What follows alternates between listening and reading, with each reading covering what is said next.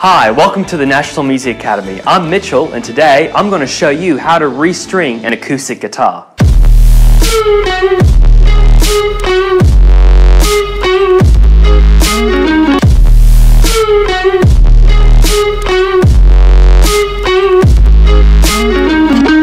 Now you might need to change your string on a guitar for a lot of reasons. The string might be sounding a bit fuzzy, it might have lost its tang, it might have broken actually. So today I'm going to be showing you the process you need to go through in order to reattach a new string. Now for most acoustic guitars, the bridge has a series of 6 pins. Now these pins hold the string in place. It might be different for some acoustic guitars, but this is a good standard for most acoustics. Now before we get into it, there are a couple of things that you can get that'll make restringing your guitar a lot easier. So you're going to need a table, and also maybe a towel or a rug to put over the top to stop it from scratching the guitar. You're also going to need a winding tool. This is going to come in handy. You'll need a guitar tuner to see the notes that you're tuning to. You'll need a wire clipper to clip any excess from the strings. And you'll also need a fresh packet of strings. Alright, so today I'm using Elixir acoustic lights. They're a phosphorus bronze string. They're a 12 to 53 gauge. I like these ones. I like Elixirs. They have a nano coating, which means they last a bit longer. They have a pretty good tone as well. But of course, you're able to use whatever strings that you prefer.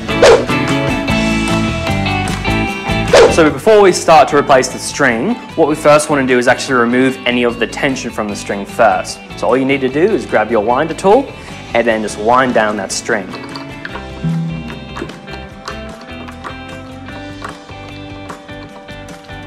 So now you can actually see that the tension is removed, so now we can safely remove the string. Now there are 2 options you can go through. You can remove the string as a whole just by unwinding the end and then taking that from the bridge, or you can actually cut it using the clippers around the center of the sound hole. So now that the string's been cut, we can now safely remove it.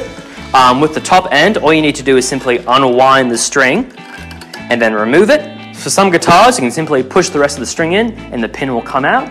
But for me, I like to use my tuning tool because there's a little groove in there for the pin to sit.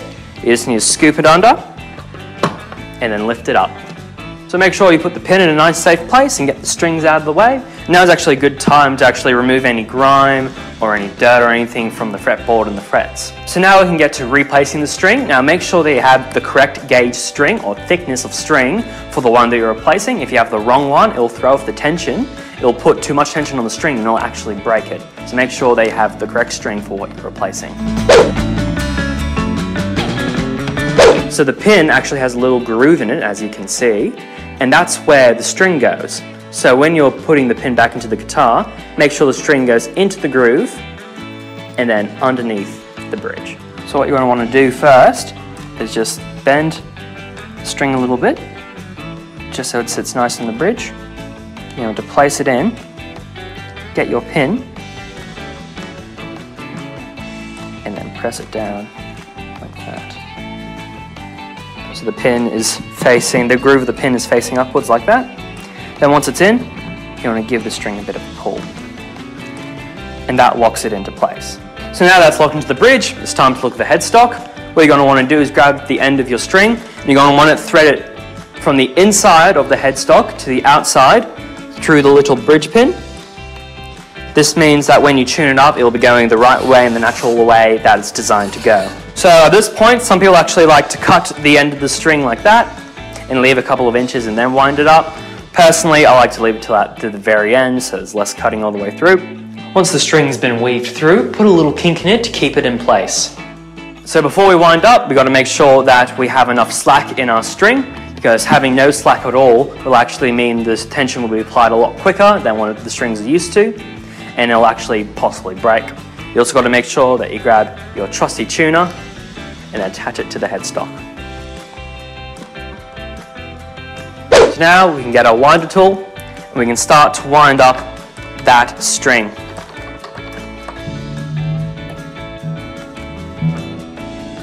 Also make sure that is locked into the nut as well. So we got the string in tune. We've just got one more thing to do, and that's to kind of stretch the string a bit. This will make it last a bit longer and it'll mean that it won't be breaking as quickly. So what you're going to want to do is you're going to grab your fingers and kind of wrap it around that string there.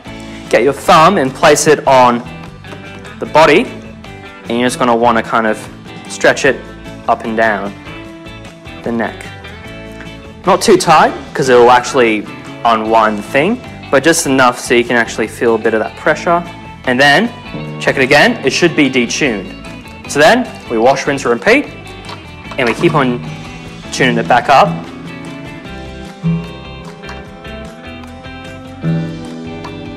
And keep on repeating that process of just stretching that string out. The more you do it, the less the string is going to actually detune the first little bit. And there you go. You just keep on doing that until you can stretch the string and play around with it a bit and it stays in tune. Now we can cut off the excess bit of string. So I always like to keep my clippers nice and small so I can actually get in there. You want to find where the string is sticking out, maybe go 1/2 centimeter out, and then just clip down and then flatten that bit down a little bit. Now you might find that once you've done that, the guitar actually detunes a little bit. So all you need to do is just tune it back up. Do the stretch test again just to make sure it's not coming out.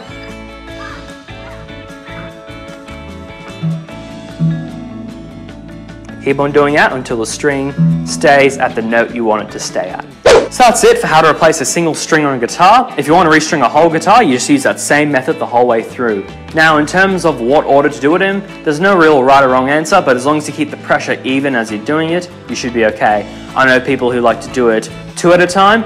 I personally like to do it 1 at a time. I know some people even like to do the first string first, and then the 6th string, 2nd string, the 5th string, and going from the center. If you actually have the time, I would recommend de-stringing the guitar and leaving it for a couple of days. That actually lets the neck naturally bend back into place and actually might help your intonation and keep the guitar a lot healthier. So that's it for today's vlog. If you have any more questions about how to restring a guitar or what kind of strings to use or any other questions, our details are down below. Please hit us up and we'll try and answer them the best that we can. My name's been Mitchell and I'll see you guys in the next video.